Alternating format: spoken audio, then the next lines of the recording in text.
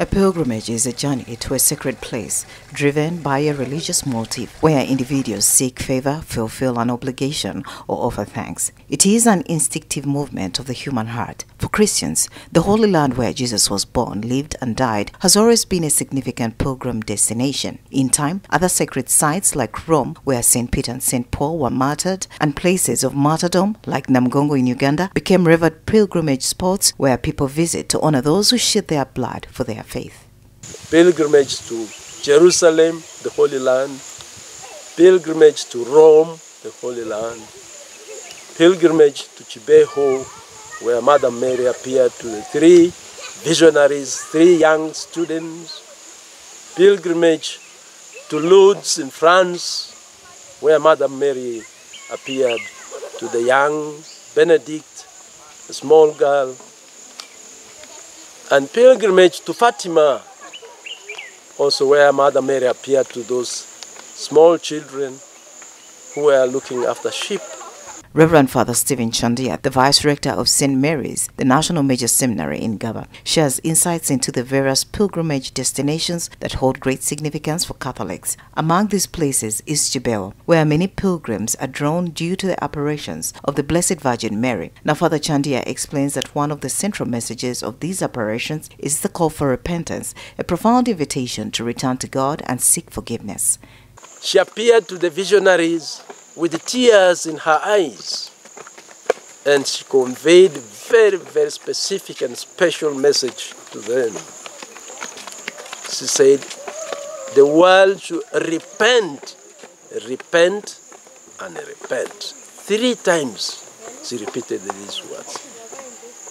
The world should repent because the world is heading to a bottomless pit, to a self-destruction. And she elaborated this by giving them that vision of what will happen if the world does not repent.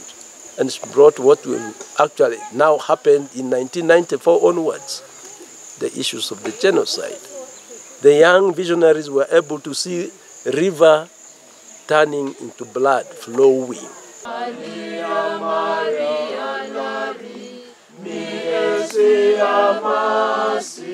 He further elaborates that another message conveyed at Chibeho is the acceptance of suffering.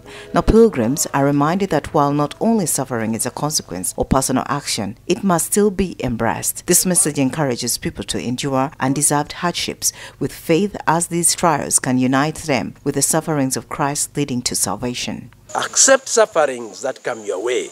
Accept sufferings that come your way. And I think that phrase, your way, is very important, because there are 2 types of sufferings. There are those sufferings that come not because we have done something wrong and we deserve it, but there are also sufferings that come our way because we have done something wrong. Therefore, it is a consequence of the wrong we have done. And she tells us, accept those that we do not actually deserve, but they come to us, and there are many of them. There are various types. Father Candia explains that God may not remove suffering immediately, but He provides the strength to bear it. By accepting these trials, believers join in Christ's redemptive suffering, offering their pain as part of the path to salvation. God may not take away our sufferings immediately, but He gives us strength to persevere.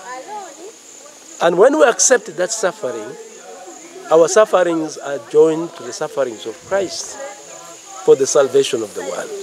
And so we are encouraged to undertake or to accept sufferings that come our way, because they are a means of salvation. Nora Osende for UCTV News. There is jogging today in the house. Oh, jogging. There is jogging today in the house of the Lord. Hallelujah today in the house of the Lord.